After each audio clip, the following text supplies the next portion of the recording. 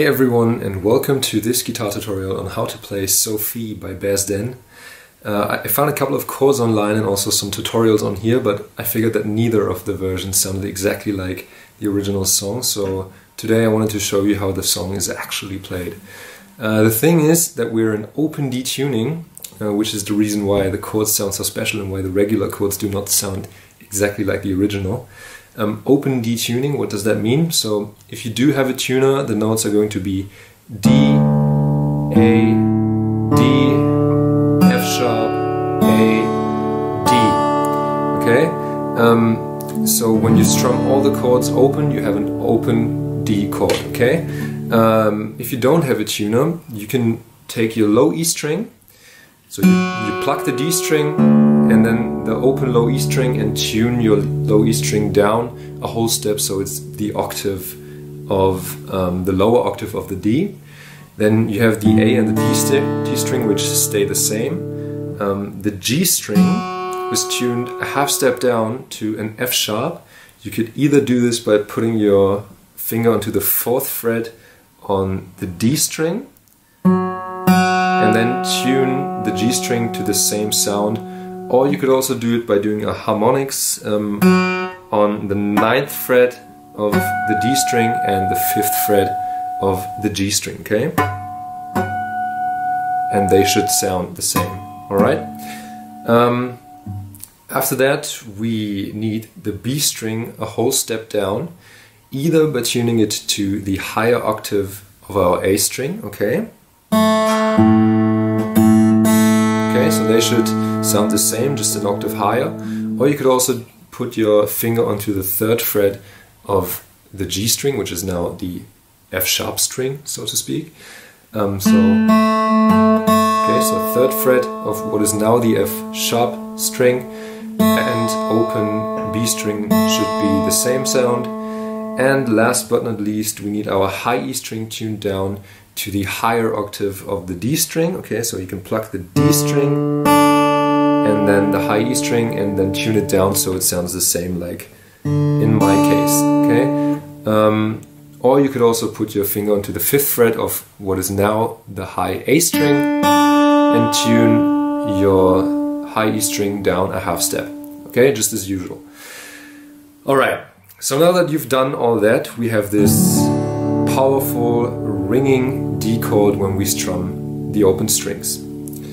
So although the strings technically are different notes than before, I'm still going to refer to them as E, A, D, G, B, E, because otherwise it's just going to be very confusing with all the D strings and A strings in there, so yeah, I'm just going to refer to the strings with their usual names. With the tuning done, next we need a capo on the 7th fret and then we're good to go. Normally I'd recommend to retune the guitar after having put on the capo because the pressure of the capo slightly distorts the strings and this might make it sound off, but since both of our guitars sound off now, it should be fine. So just remember to retune the guitar with the capo on when you want to play along to the original song, okay? So let's take a look at the chords. First chord is going to be a B minor, which is played by either pressing down with our thumb onto the 2nd fret of the E string, okay? Or you could rest it on there so it doesn't ring at all, okay? So either press down onto the 2nd fret related to the capo on the E string or mute it. Then 2nd fret on the A and D string, 1st fret on the G string, and then B and E string are both open. B minor, first chord. Next chord is going to be a G, which is muted low E string, and then 3 on the A string with our ring finger, 2 on the D string with our middle finger, 1 on the G string with our index finger, and then open B and E string.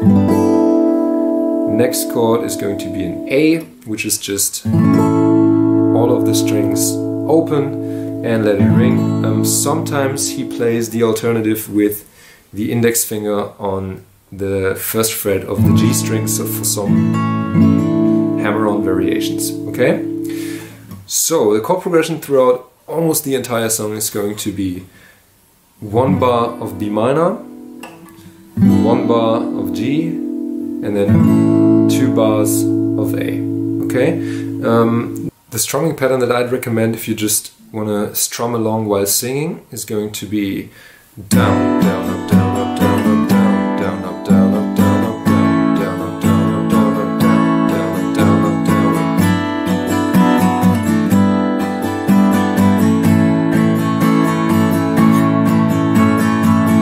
And that already works. So the strumming pattern down, down, up, down, up, down, up on each chord, and then twice on this A chord, okay? But of course you want to learn the version with the hammer-ons, and there the strumming is going to be like this.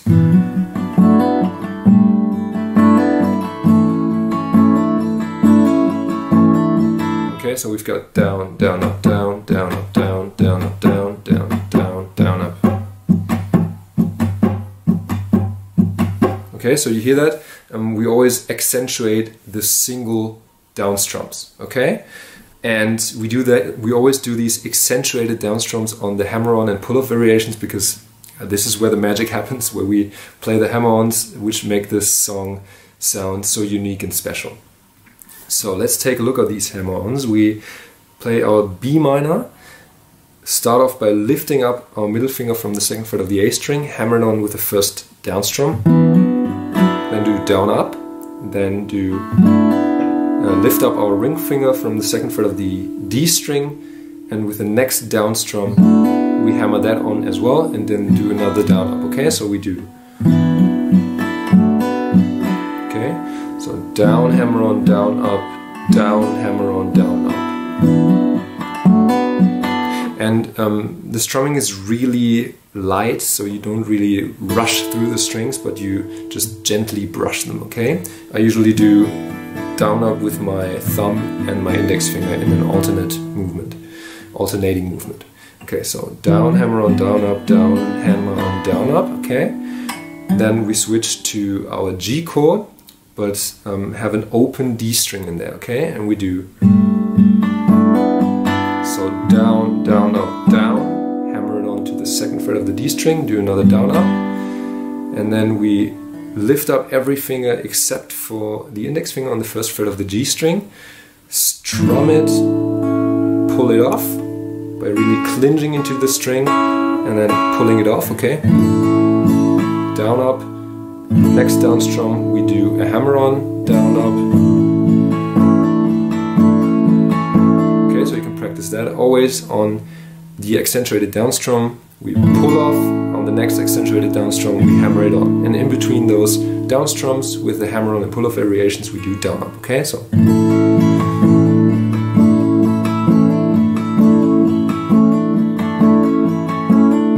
okay, so all together it should sound like this.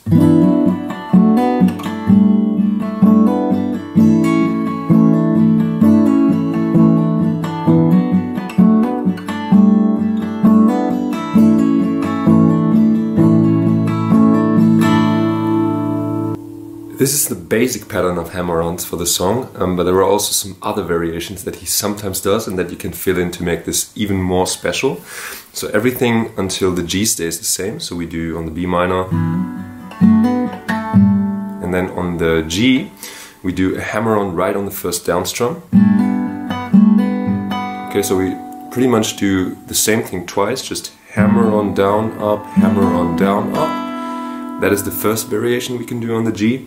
Second variation is we hammer on with our first strum, and then with the second down strum we pull off from the second fret of the D string again. Okay, so we've got this,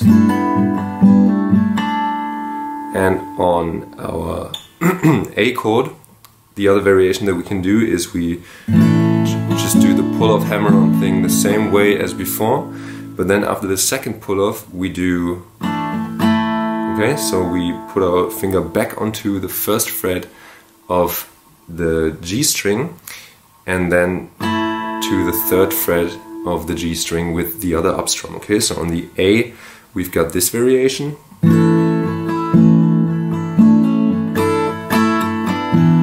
Okay, so altogether the other variations that you can fill in can sound like this.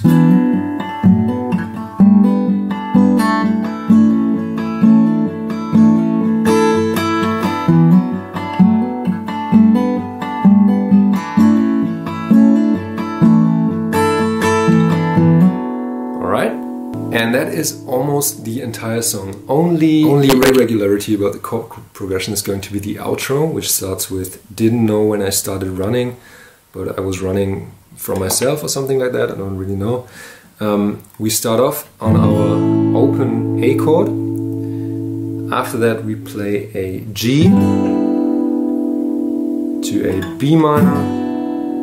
I like playing it with the bass, thumb bass in there, because it sounds fuller. Back to an A. We play each chord for one bar with the strumming pattern down, down, up, down, down, up, down, up, down, up, down, down, up, down, down, up, down, up, down, up, down, up. Okay, so once on each chord. That gives us this chord progression, so starting off on A, to G, to our B minor,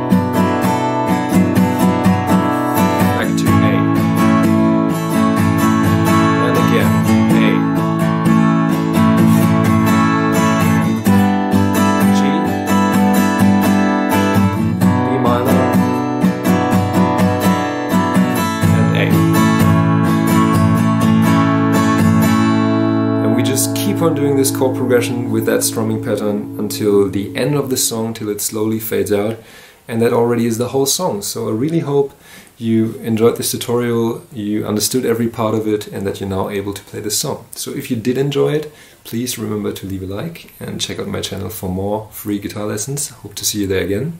Thanks for watching and goodbye.